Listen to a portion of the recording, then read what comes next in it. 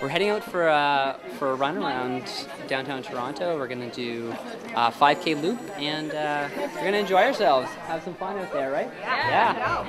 It's so many people all in the same place, and you're all doing the same thing. Camaraderie running with the group is great. Are we ready to go?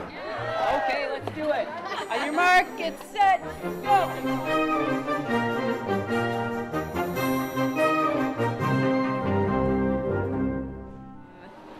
I started running probably about 17 weeks ago. I just decided 10 years ago I had to stay fit. I was over 40, so I just decided to run, and that's it. Last year was my first run.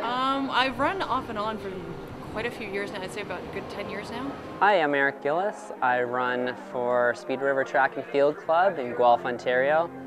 I'm a marathon runner and went to the Olympics in the 10,000 meters in 2008.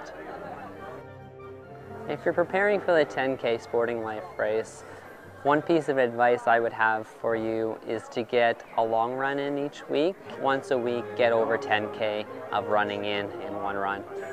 The running was great. I enjoyed it. I chose Sporting Life because obviously it's for a very, very good cause. It's for Camp Uchi Gaius, which I'm a strong believer in. I think they're doing wonderful things for kids with cancer. It's in support of Camp Uchi Gaius. Yes. It's to help kids with cancer. I love children. New Balance, Sporting Life, at Sporting Life 10K, and we both work with Camp Uchi Gaius. So both companies come together, and also New Balance shoes are made to fine-tune to the perfect fit. When you come pick up your race package for the Sporting Life 10K, come on in, get your specialized New Balance fitting at Sporting Life. Sporting Life 2010! Go Sporting Life!